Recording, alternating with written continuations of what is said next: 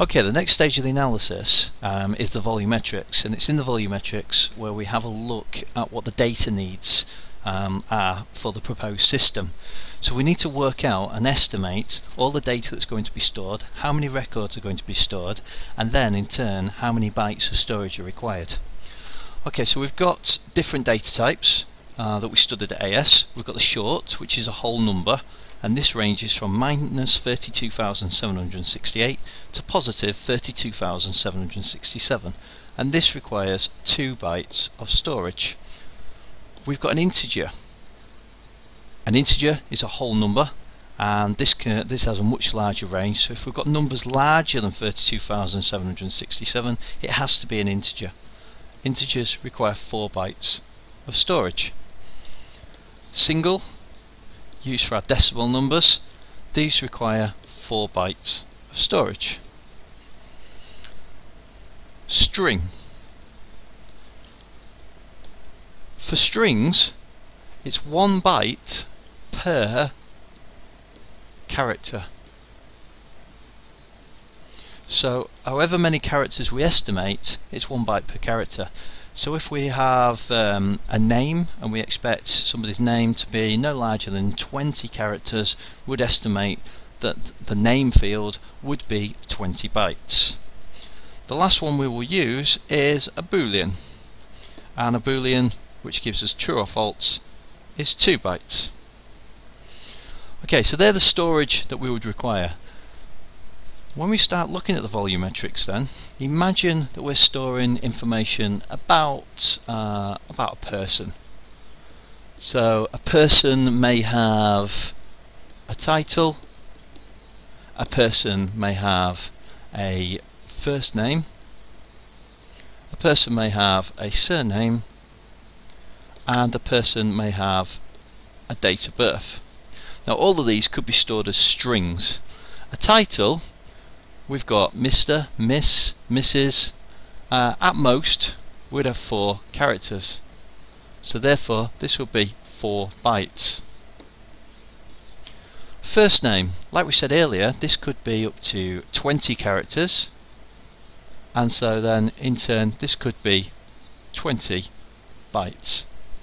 Surname, we could go for similar and say this could be 20 characters, and so because this is a string again, this could be 20 bytes. A date of birth, if we write it in the format of the 3rd of the 1st 1995, we've got 1, 2, 3, 4, 5, 6, 7, 8, 9. We've got 10 characters, so 10 bytes. So if that is our full information that we want to store of a person for this example, the total bytes would be 54 bytes per record. So if that's 54 bytes per record, how many people do we expect to store data about? And in the system, imagine that there are, say, 800 new people that get added per year. So if we say records, if we looked at per year, and this was 800, then to work out the total size, or the total data requirements per year, we would do 800 times 54.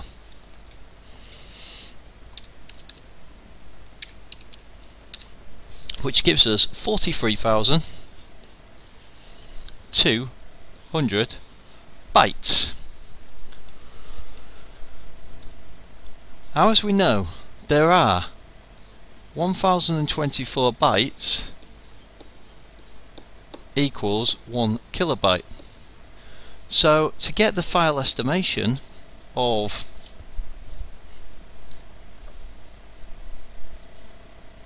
43,200 into kilobytes, we take 43,200, we divide this by 1024, and this gives us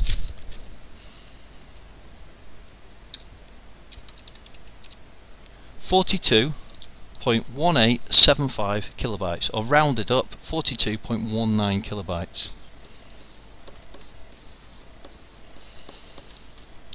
So we can estimate that that person details, the person information per year is going to take 42.19 kilobytes. So over 5 years, this will be 5 times 42.19. If we times it by the original value of 42.1875, then we do not lose precision, and this gives us 210.94 kilobytes over the lifetime of the program. So that is what we do on the volumetrics. We must estimate the total number of records we're going to use, but also the size. So we need to work out what information is stored. Now we can look at this in relation to MEAs. If we look at one of MEA's order forms, we can see there that the date is recorded. So this would be a string of 10 characters, and so therefore we've got 10 bytes for the date per order. The order is taken by, we need to store the company name, the company address, the company postcode, the product code, the product description. This continues then with the product price, which goes off the screen, and the total price, and we need to complete this, this, this, this and this, as well as the other parts, for every order line that they produce. So really, if a company may on average take 5 order items per order, we need to take that into consideration with the volumetrics. So the company name, we could estimate that that might be up to 40 characters. The company address could take up to 100 characters. Company postcode up to 8 characters. Product code are 3 characters. Product description could be up to 20, and so on. We start to look at that this could be repeated. So this here could be repeated, in this case, 3 times.